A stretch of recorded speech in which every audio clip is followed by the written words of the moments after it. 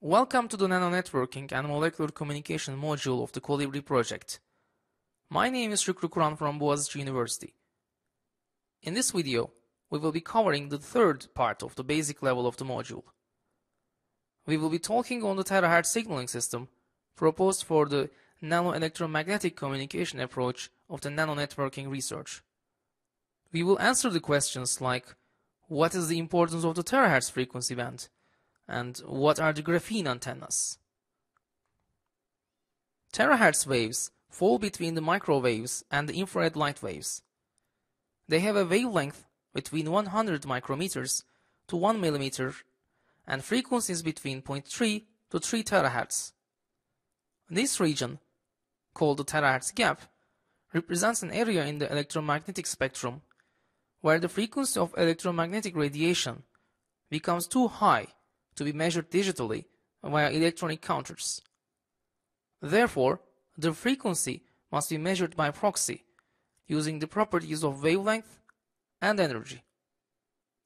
Similarly, the generation and modulation of coherent electromagnetic signals in this frequency range becomes much harder while the conventional electronic devices used to generate radio waves and microwaves. Electromagnetic waves with lower frequencies than the terahertz are governed by the electronics research, whereas the higher frequencies are governed by the optics research. Therefore, the terahertz band can be called a meeting point of electronics and optics. It shares the properties of both infrared and microwave radiation. It practically works as if it's a filter region between these two domains. Although it sounds like a new research topic, it had been investigated many times in the last century. In 1897, Rubens et al. Write, "Since we have become accustomed to think of waves of electrical energy and light waves as forming component parts of a common spectrum, the attempt has often been made to extend our knowledge over the wide region which has separated the two phenomena and bring them closer together on the terahertz band.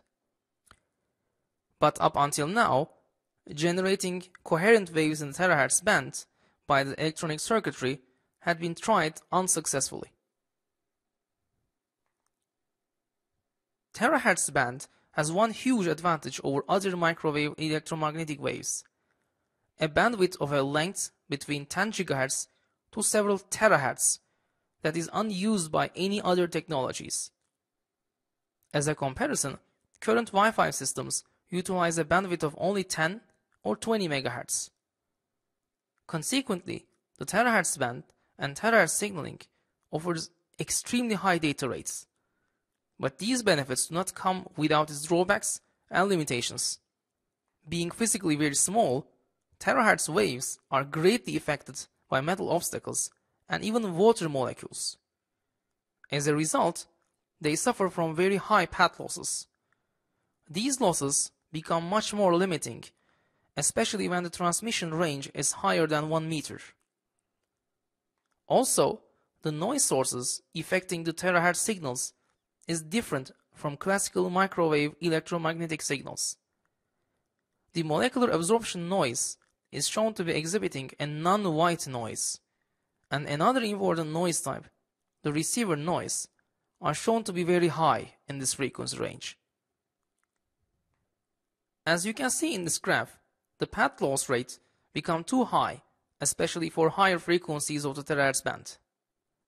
It is bearable in the 1 centimeter range, and mostly okay in 1 decimeter range. But starting from 1 meter, there are some frequencies where it is practically impossible to have any type of meaningful communication. In this figure, we also see some areas, some windows between the long spikes which can be used for transmission purposes. This is different from the microwaves and can be considered to be another notable difference of the terahertz waves. These zones are called the transmission windows for higher terahertz frequencies. Now, regarding the terahertz waves, the major problem becomes, how are we going to generate signals in this frequency range efficiently? Enter graphene, a one-atom thick sheet of carbon.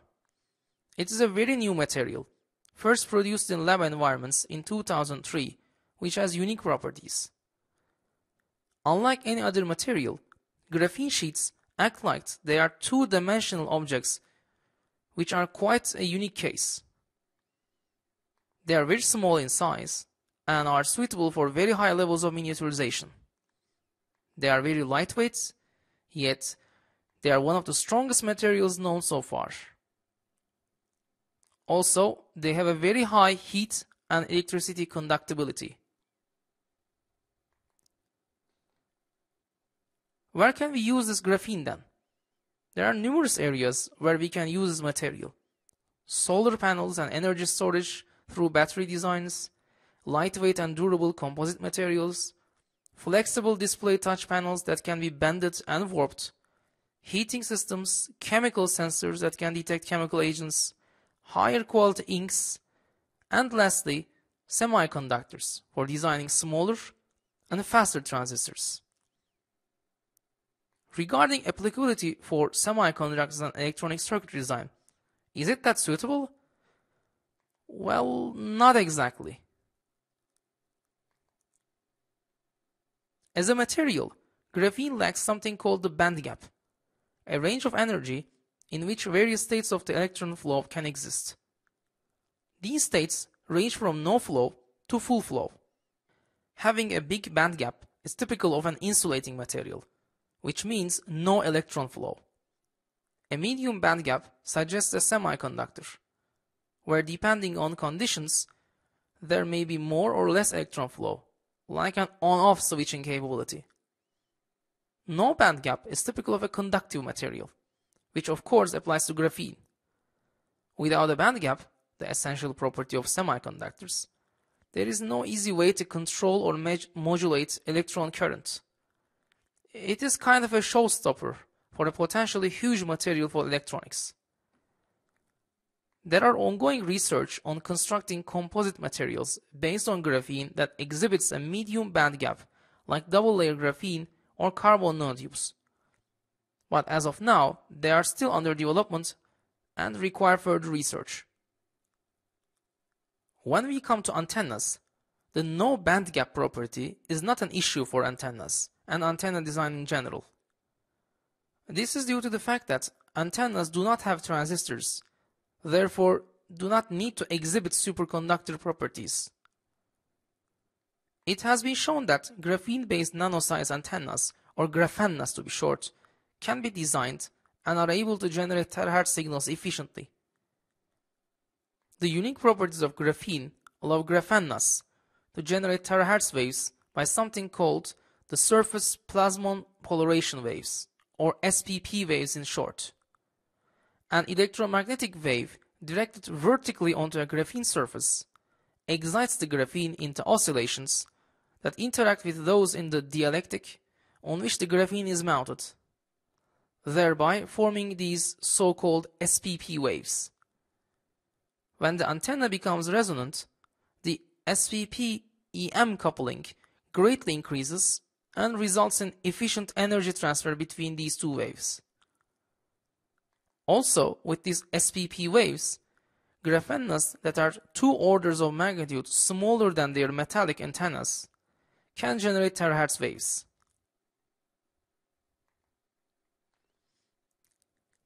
We had briefly talked on the wireless network on chip applications on the introductory level. This is a very good application for graphennas and terahertz signaling in general. In a system on a chip solution with high number of cores, cores can communicate with each other via terahertz signaling using graphennas. Since they are very small in size, it is no problem to fit them next to each core with ease. This way, we have the cores able to communicate among themselves with extremely low propagation delays, high reconfigurability possibilities, and inherent broadcast and multicast capabilities. Since the terahertz band offers huge data rates, graphennas are small in size and they require low energy to operate. Such a wireless network on chip system is very scalable with increasing number of cores. A critical advantage of the wireless systems over wired ones is the inherent multicast and broadcast capabilities. These capabilities are of paramount importance for the wireless network-on-chip applications. For multicast, it is shown by Abadal et al. That the amount of ejected packets consistently increases due to the multiple replication of each multicast message within a wireless network-on-chip. This figure plots the percentage of ejected flits that are due to multicast transactions, which grows above 2% in the wireless network-on-chip system called MESI and almost reaches 50% in another wireless network-on-chip system called HT. This fact further encourages the employment of shared medium network-on-chips in general, if feasible, to efficiently serve multicast traffic. On the other hand, broadcasting is a vital part of on-chip traffic due to numerous issues like cache coherence, data consistency, and global resource management. To summarize, we can roughly itemize the features of the Terahertz signaling system as follows. On the good side, due to the inherent potential of the Terahertz band, the Terahertz signaling offers a very high channel bandwidth and consequently it offers very high data rates. Albeit its differences, it's similar to the classical electromagnetic wave-based wireless communication, which means it is much easier to use the 20+ years of experience from the wireless communication research in terahertz signaling. On the downside, the terahertz waves have very limited ranges. The current research shows that they cannot be practically used for applications for more than 1 meter ranges. Even for lower ranges, it has very high path loss components, which severely reduces the quality of the communication unless special care is taken. Lastly, the terahertz signaling seems to have limited biocompatibility. The key material, the graphene, is suggested to be harmful to living tissues due to its chemical structure. Also, since animal tissues have considerably high volumes of water inside them, and it is known that terahertz waves have a hard time penetrating water molecules, as a result, their applicability in this environment is limited to say the least. So, we have given a general look on the terahertz signaling in the context of nanonetworking and the molecular communications research in this video. We will be continuing with the microscopic theory of diffusion, which forms a basis of the communication via diffusion system in the 4th video of the basic level. Here you can see the references of this video. Thank you for listening and see you next time.